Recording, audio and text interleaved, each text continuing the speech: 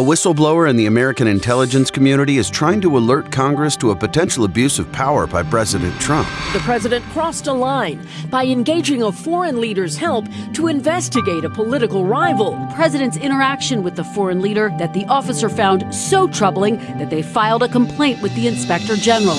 But President Trump and his administration are trying to hide the whistleblower's complaint and the transcript of the call from Congress. Are you willing to clear this up by releasing the whistleblower report, sir? Quiet.